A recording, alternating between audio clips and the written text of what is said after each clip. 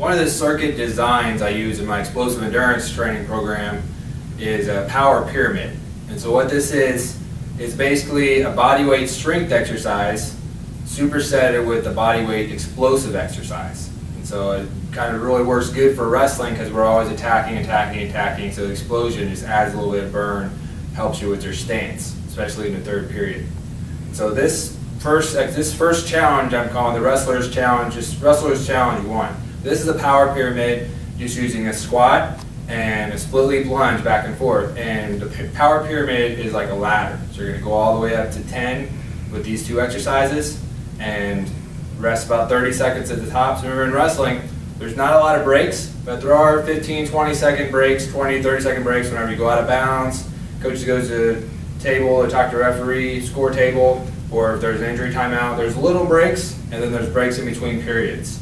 So there's going to be little breaks in this, and then there'll be breaks between periods. But the way I want this to do, you're going to do the pyramid up to 10. So this is the pyramid. It's the two exercises together. So first, for 1 rep, it's a squat, and then a split leap lunge on both sides. So that's 1 rep. Now we'll go to 2.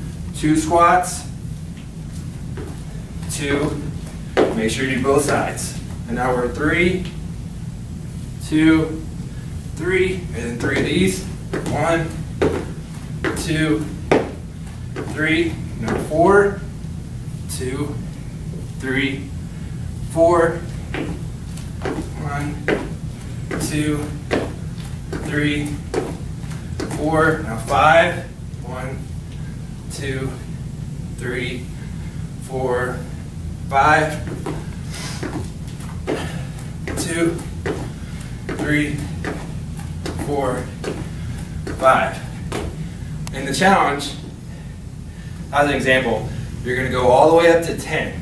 And once you get to the top of 10, 20, 30-second rest, and you're going to go from 10 all the way down. So if we're going down from 5, it would be 3, 4, 5,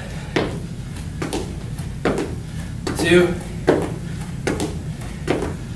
4, 5, and then we go to 4. 4 squats, 4, 3, 3, 2, 2. So in the challenge, you're going to go all the way up to 10, 20 to 30-second rest, go all the way back down, starting at 10, going back down. Once you get to 10 and back down, you get a minute rest, and that's the end of the first period. So you're going to do up to 10 and back down again. That's the second period. Up to 10 and back down again. That's the third period.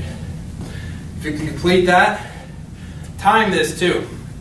So every time you do it, you'll be able to beat your time. It's great to get you ready for wrestling season. Because imagine third period, if you can get all the way to the top, back down with those limited amounts of rest. First couple times you do it, you probably have to give yourself a little bit more recovery time at the top and at the bottom. So you can get to where you can just rest 30 seconds at the top and just rest a minute between periods. Then you'll be able to, your legs are going to be in great shape in the third period. But try this out. It's the Wrestler's Challenge 1, and let me know what you think.